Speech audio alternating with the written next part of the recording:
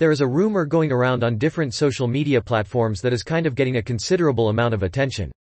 It is being said that something really huge and groundbreaking is going to happen at the end of Godzilla x Kong: The New Empire, which will change the entire landscape of the monsterverse going forward.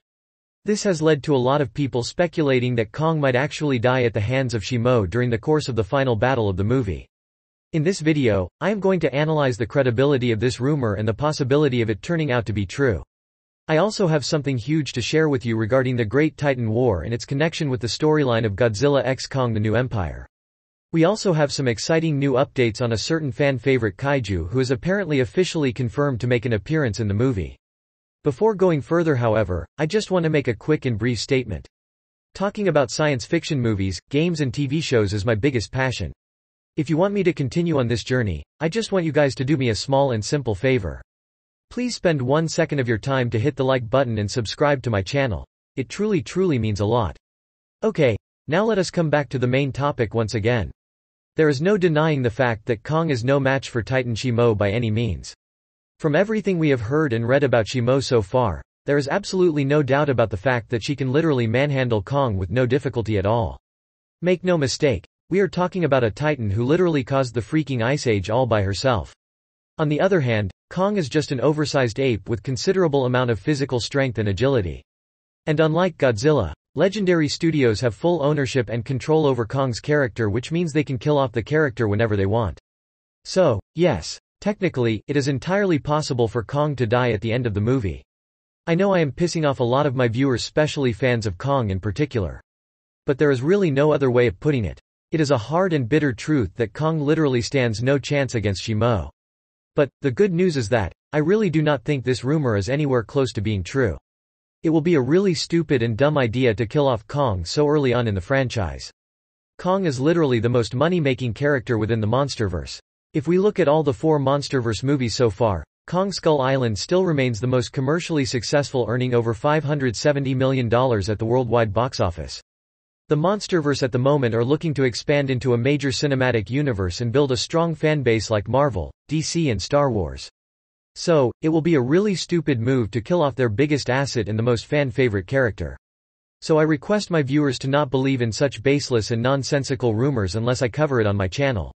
With that, I am going to move on to my next big update. At this point, I want to make something very clear to my viewers. I am now going to enter into a bit of a spoiler territory. Whatever I discuss beyond this point in the video could be a potential spoiler. So, I request those of you who do not want any kind of prior knowledge about the storyline of the movie to leave the video. Those who are still watching, I believe, have no problems with any kind of spoilers. Okay, with that small little warning, let us begin. I have been telling you several times on my channel that Titan SHIMO is apparently the very first Titan to arrive on the planet. Now I am getting to know that SHIMO is being referred to as the mother of all Titans. She is said to be so powerful that she can almost be considered invincible and unbeatable. She is basically like the Superman of the monsterverse. The reason I compared Titan SHIMO with Superman is because just like the Man of Steel, despite her insanely high power levels, her weakness lies in a very special and peculiar kind of crystal. There is apparently a very special kind of crystal somewhere inside the hollow earth which contains the power to mind control Titan SHIMO.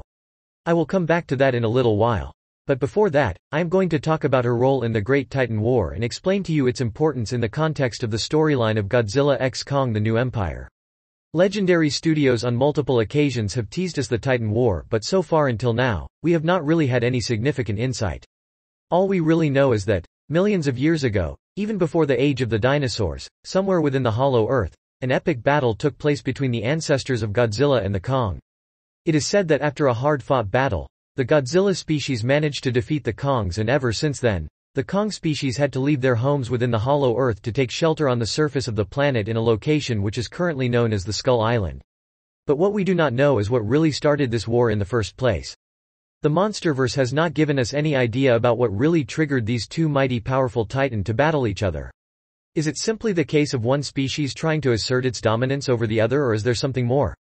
This is exactly where the storyline of Godzilla x Kong, more particularly the origin of Skar King, comes in to answer this million-dollar question. In order for you to understand the real reason for the start of the Great Titan War, you have to understand the history and origins of the main antagonist of the movie, the Skar King.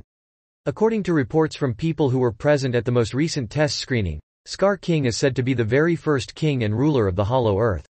He belonged to the great orangutan family who ruled over the Hollow Earth for thousands of years because of their high level of intellect and IQ levels. Let me remind you that orangutans are the animals who are closest to human beings in terms of intelligence and IQ levels. It is said that one particular day, one of the members of the family got greedy for power and he planned to kill all of the other members of the family and rule over the empire all by himself. To execute his plan, he decided to take the help of none other than the most powerful titan of all, SHIMO herself.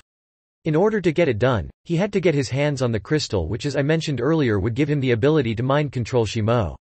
Skar King does exactly that and leads SHIMO to freeze the entire planet, thereby causing the Ice Age in the process. This temporarily freezes every single titan on the planet, including all other members of the great orangutan family. Skar King then takes advantage of the situation and kills every single member of his family. The giant skulls that we see in the trailer are said to be those of his family members. Skar King then goes on to rule the empire all by himself with Titan SHIMO by his side. Over the years, more and more titans started to follow him and his empire began to expand and multiply. Any titan who tried to disobey his orders was brutally killed and tortured. This went on for thousands of years until one day he came face to face with one of the ancestors of our very own king of the monsters, Godzilla. And to everyone's surprise, this time Skar King was actually defeated and his crystal which enabled him to control Titan SHIMO was taken away from him. Godzilla then proceeds to bury Skar King somewhere deep inside one of the pits within the Hollow Earth. So, that is how the Hollow Earth eventually got freedom from the tyrannical rule of Skar King. The situation within the Hollow Earth remained rather peaceful for a considerable amount of time. More and more different species of titans started to take birth as time went on. One such species that eventually arrived was the ancestors of our very own King of Skull Island, the Great Kong species. They were basically giant oversized apes who were quite peaceful in nature and did not pose any kind of threat to anyone. Unfortunately, on one occasion, one of the Kongs came face to face with a Godzilla who apparently mistakes him to be a descendant of Skar King. As a result, the Big G brutally attacks and heavily injures the Kong, who somehow barely survives and manages to escape. He then narrates this incident to the other Kongs, who eventually decide to launch a war on the Godzillas.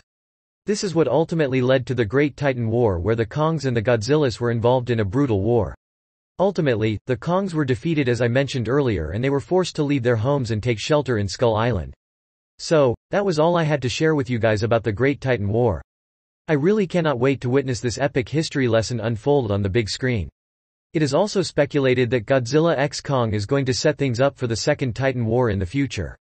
Although, there has not been any official confirmation, a Second Titan War has been rumored for quite some time to be featured in one of the future movies of the Monsterverse. That brings me to my last and final update. I have already reported several times that the Queen of the Monsters, Mothra, is going to make a return in this movie. This is now officially confirmed because Playmate has started to release Mothra action figures as part of their toy sets officially affiliated to the movie. A fan who was apparently present at the most recent screening of the movie gave us a detailed insight into Mothra's exact role in the movie. According to him, Mothra is basically going to act as a mediator and will help Godzilla and Kong put their differences aside and join hands to fight against Skar King and his army.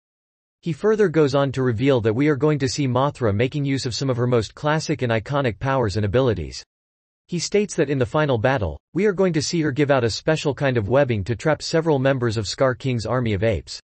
We would also see her emitting a special kind of high-intensity radiation which will apparently distract Skar King, enabling Godzilla and Kong to take advantage. So, as you can see, Mothra is going to have a much bigger role in the movie than we initially speculated. So, that is all I had to share with you guys in this video. After reading and hearing about all these new details, I am honestly excited beyond words to watch this movie. Let me know your own thoughts on these new details in the comments down below. And please do not forget to like this video and subscribe to my channel. Thanks for watching. Have a great day.